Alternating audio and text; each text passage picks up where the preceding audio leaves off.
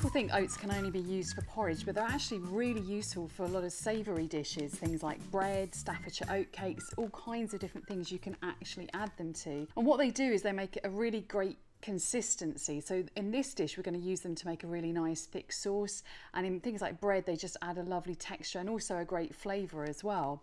But also because they're a British crop, they're also a really sustainable thing to be adding to your recipe. So in this recipe we've got lots of lovely fresh vegetables. We've got the onions and the mushrooms and the aubergines, and we're going to be adding walnuts into it as well, breadcrumbs and tomatoes. But the first thing we need to do is get the oven heated, and we'll be heating that up to a temperature of 190 degrees. Okay, so I've put some oil in the baking tray, and I'm just going to, you can either just swirl it round or just use a little pastry brush like I've got here, just to make sure it's all coated. You don't want a lot of oil in there, it's just really to stop things from sticking. And then we just pop that to one side. So you need 2 onions for this recipe, and basically you're just going to chop them, make sure you take all the outside out.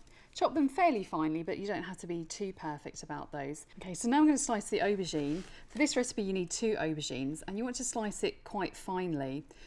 And what this recipe needs you to do is to actually, once you've got all the aubergine slices, is just to sprinkle some salt on the top of them, and that's going to draw out the bitterness. Just need to leave the salt on the aubergine slices for half an hour, and then just rinse the salt off, because obviously otherwise it'll make the dish very salty. You need 100 grams of mushrooms. You just rinse those, make sure that all the mud's off them, nice and clean, and then just chop those again fairly roughly. So now I'm going to put the oil into the pan and get that hot. So I'm going to add to the hot oil in the frying pan the onions, and I want to sweat those down. I don't want to brown them, I just want to sweat them, and by sweating all I'm doing is just softening them slightly. Okay, so this is a vegetarian dish.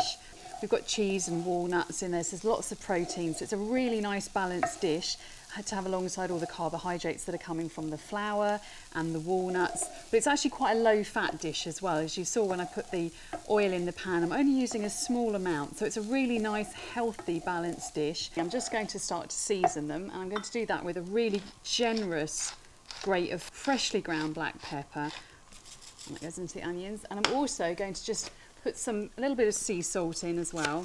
So just sprinkle a little bit of that in. Now the onions are pretty much sweated down, what I'm going to be doing is adding breadcrumbs. Every time you add something, make sure you give it a really good stir through. And then I'm adding 100 grams of walnuts. These are just chopped walnuts. I'm going to add 50 grams of the Mornflake super fast oats. So these are the chopped oats, and these are going to give a really nice texture to the dish and really help to kind of bring it together. Just lightly toast the oats, so again you're releasing a really nice aroma and getting some of the flavour out, but you don't actually want to cook them.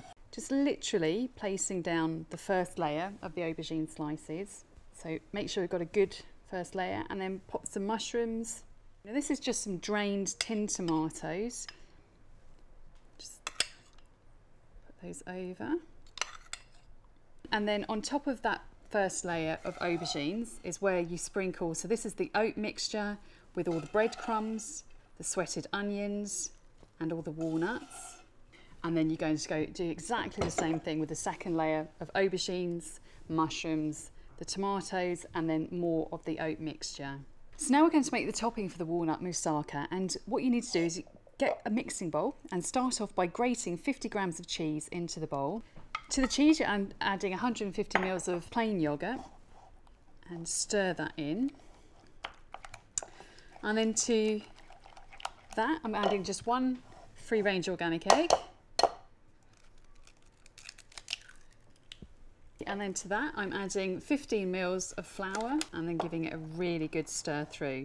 So this is starting to become a thicker sauce, and this is going to add some creaminess to the moussaka dish.